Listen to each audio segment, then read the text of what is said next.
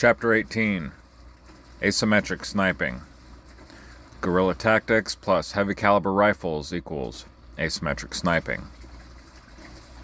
While close-in sniper shots like that of Juba are the hallmark of urban warfare, longer distance ones are possible. For instance, during the siege of Sarajevo, the Serbians dug into the surrounding hills could take shots into the city from a mile away. Also, sometimes the urban terrain lends itself to a long shot. Every city, with their deliberately planned layout, has straightaways of varying distances that can be used to make a long shot. We must remember that using an elevated firing position allows the sniper to shoot over urban obstacles to make long-distance shots. Think of the German and Russian snipers firing from the smokestacks of Stalingrad's factory district, giving them a mile of observation in all directions. Along with extreme range, a heavy-caliber sniper rifle will penetrate urban mediums like steel, concrete, glass, and wood. This means normal sniper countermeasures like staying behind bulletproof glass and traveling in armored vehicles no longer provides protection. In fact, when a large caliber's rifle penetrating powers combined its long range, most counter-sniper measures are rendered ineffective. The ability to penetrate and accurately hit intended targets at distance also means a heavy sniper rifle can be used to attack just about anything like planes, helicopters, boats, armored cars, tanks, and fuel farms. Consequently, the lone gunman using a heavy caliber sniper rifle against ill-protected targets is truly an example of asymmetric warfare. How else could a single person immobilize a warship, destroy a stealth bomber, or render ineffective a nuclear submarine? A brief history of heavy sniping. Modern heavy-caliber sniper rifles are the product of several historical influences. One of the first heavy-caliber rifles used in modern warfare was the Germans' 13.2mm anti-tank rifle made by Mauser. The drive to develop this large weapon originated with the German army's frustration in dealing with the French and British tanks, which deflected normal-sized bullets. In response, Mauser developed their bolt-action anti-tank rifle in early 1918. However, the Germans used their 13.2mm behemoths for more than just anti-armor operations. They also targeted enemy snipers. Interestingly enough, after the war was over, the American military used captured Mauser 13.2mm rifles to test 50 caliber cartridges in their efforts to develop a new 50 caliber heavy machine gun. The British World War I snipers also used heavy-caliber rifles from their trenches against the German foes, but for different reasons. The British had a problem with German snipers because the Germans began firing from behind prefabricated steel plates impervious to the British regular .303 caliber rounds. In order to defeat the German steel sniper shields, the British brought into country large-caliber hunting rifles called elephant guns because they were originally used to hunt large game, like elephants, on the African plains. While heavy-caliber rifles were in their infancy in the Great War, World War II saw a veritable explosion of anti-tank guns. The Germans produced their Panzerbuch 38 and 39 models, fielding tens of thousands of them against the Polish army in 1939, against the British in North Africa, and against the Russians on the Eastern Front. The British developed their Boys .55 caliber anti-tank rifle in the late 1930s, which could penetrate about 20 millimeters of armor when fired perpendicular to the target. The Russians had their PRTD-41 bolt-action anti-tank rifle, which they used in large numbers on the Eastern Front. The PTRD-41 fired a 14.5 by 114 millimeter tungsten steel core round that could punch through 40 millimeters of vertical armor at a 90-degree angle, meaning it could penetrate the side armor of most German tanks at close range. A variety of other countries fielded anti-tank rifles as well, like Switzerland, Poland, Finland, and Japan. Ultimately, as tank armor grew in thickness, the man-portable anti-tank rifle became almost useless. However, by pure chance and sheer necessity, both the German and Russian sides on occasion tried using anti-tank guns for sniping. This was not widespread at the time because these anti-tank rifles were relatively crude, inaccurate, and not designed for use with a scope. Although the United States in World War I and II did not field anti-tank rifles, American soldiers did experiment with firing their M2 50 caliber machine guns on single shot with a scope. Perhaps the first 50 caliber rifle intended specifically for sniping was fabricated in 1946 by Frank Conway, an ordnance officer stationed at the Aberdeen Proving Grounds in Maryland. Conway took a German Panzerbuch 39, replaced the existing barrel with a 50 caliber machine gun barrel, added a muzzle brake, attached a bipod near the muzzle, and added a scope. With this custom sniper system, Conway could hit targets at 1,400 yards and place rounds through a building's window at 2,800 yards. Despite these successes, little official interest was generated in the 50 caliber sniping rifle concept. The weapons seemed too large, crude, and unorthodox for the Army's conventionally minded military leaders. During the Korean War, the Marine Corps recognized the usefulness of large caliber sniping, and the 1st Marine Division included sniping with a 50 caliber M2 machine gun in their curriculum. Major Hicks, USMC, stated, "Each student trained not only with the 30 caliber M1 rifle or the .03 Springfield depending on his preference, but also with the 50 caliber machine gun fired single shot. Scopes were mounted on the machine guns, and they proved to be effective for ranges up to and beyond 1,200 yards." Once again, just like during World War II, some snipers were dissatisfied with the effectiveness of their current sniper weapons at long range. As a result, an enterprising young captain by the name of William S. Brophy fabricated his own long-range sniper rifle. Brophy, who was an American ordnance officer, took a 50 caliber aircraft machine gun barrel and attached it to the frame of a Russian PTRD-41 anti-tank gun, which was captured from the Korean and Chinese forces, and added a bipod and a 20x power scope. While field testing this new rifle in Korea, Brophy and his students made kills out to a range of 2,000 yards. Even after further testing and evaluation, the heavy caliber sniper rifle never caught on with the U.S. military, and American soldiers fighting in Vietnam in the 1960s and 70s had to make do with firing single shots from their M2 heavy-barreled machine guns. Breaking the mold, the 50 caliber sniper rifle. While the U.S. military showed no interest in designing a long-range heavy caliber sniper rifle, a private businessman named Ronnie Barrett did. Barrett saw the need for a mobile, accurate, large caliber sniper rifle and was intent on designing and manufacturing one. In 1982, after working on a design in his garage workshop, Barrett fabricated his own 50 caliber sniper rifle. This groundbreaking design would later become the Model 82A1. The M82 proved to be a breakthrough, and even though the weapon was big, it had a very low recoil, was easy to use, and could hit targets accurately at a mile and more.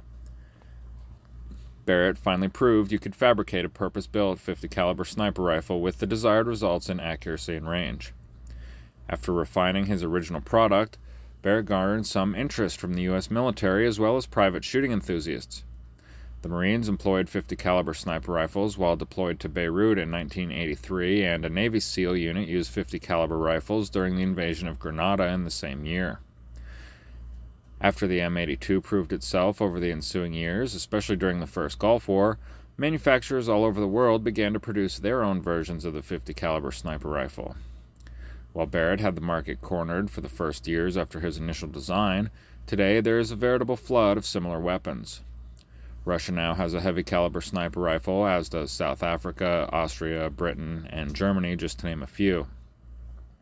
Also, a whole new crop of American arms companies has bloomed, all producing their own versions of the heavy caliber sniper rifle. In 2005, the U.S. Army officially designated Barrett's XM107, a slightly modified version of the original M82, as its long-range sniping rifle. After nearly 60 years of innovation, field testing, and varying degrees of official apathy going as far back as 1946, the U.S. military finally recognized the value of a heavy caliber sniping rifle. 20mm and 25mm rifles. While anti-tank guns like the German Panzerbuch 39 were of relatively small caliber and the PTRD-41 was only 14.5mm in size, some countries went even bigger. For instance, the Finnish military produced the Lahti 20mm anti-tank rifle in 1939. The Lahti proved to be successful against Russia's light tanks out to a distance of 400 meters, and, due to its accuracy, it was also used for smaller targets like machine gun nests and enemy bunkers. The Lati was a large weapon weighing over 100 pounds and was pulled on a sled in snowy conditions. The Japanese of World War II also produced a 20mm anti-tank rifle, the Type 97, which weighed in at over 130 pounds and could penetrate more than an inch of steel at 300 meters. The Japanese Imperial Army only fielded several hundred of these enormous weapons, which required at least 2 men to manhandle them. The 20mm anti-tank rifle died a quick death after the war, but saw a comeback in recent times where modern manufacturing methods have produced lightweight, man-portable weapons that can be carried and employed by a single person. In the early 1990s, South Africa developed the NTW-20 anti-materiel rifle, and in 1998 the South African National Defence Force began fielding it in numbers. The NTW-20 has a range of over 1,500 meters, and at a weight of about 57 pounds, the rifle can be broken down into 2 equal-sized loads. It is truly man-portable. At about the same time, Croatia, which was engaged in an ugly war with neighboring Serbia, developed its RT-20 anti-materiel/anti-tank rifle. The RT-20 fires a high-velocity 2,000-grain 20mm round at speeds of 2,500 feet per second. This high-powered round, which can reach out to 1,800 meters, produces a great deal of recoil, which is dampened by a special recoil tube fitted above the receiver. This single-shot bolt-action rifle is considerably lighter than the NT-20 and weighs in at only 45 pounds. Perhaps the best 20mm rifle out there is Anzio Ironworks' 20mm takedown rifle, which weighs only 39 pounds. The Anzio takedown fires a 20mm Vulcan round that weighs 1,600 grains and travels at a velocity of 3,300 feet per second. Believe it or not, when the Anzio takedown is fitted with a sound suppressor, it has relatively little recoil or muzzle flash. Especially important for the sniper who needs to conceal their activities, the Anzio 20mm rifle comes with a custom carrying case, which the weapon fits in when disassembled. With the growth and popularity of the 50 caliber and 20mm models, there was enough interest to produce an even larger anti-materiel rifle of the 25mm size. The 25mm rifle is an elite category because few such models are available for retail. When one talks about 25mm rifles, they're really talking about Ronnie Barrett's XM109, which is a modification of the original M82. Essentially, the XM109 is an M82 with a different upper receiver. The XM109 is truly in a class of its own. Weighing in at a slim 33 pounds, it fires a 25mm HEDP round, high explosive dual purpose, has a range of 2,500 meters, and can penetrate 40 millimeters of armor out to 500 meters. The modern heavy caliber sniper rifle has come a long way since Mauser's original 13.2mm design in World War II. Anti-materiel sniping. Modern heavy caliber sniper rifles began as anti-tank weapons. However, as the armor of tanks and other armored vehicles improved during World War II, the anti-tank rifle grew out of favor and was not effective considering its weight and relative inaccuracy.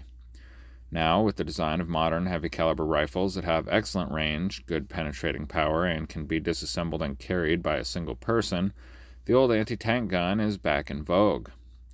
With these new lightweight models, the modern urban sniper has a whole range of targets that can disable or eliminate with accurate aimed fire.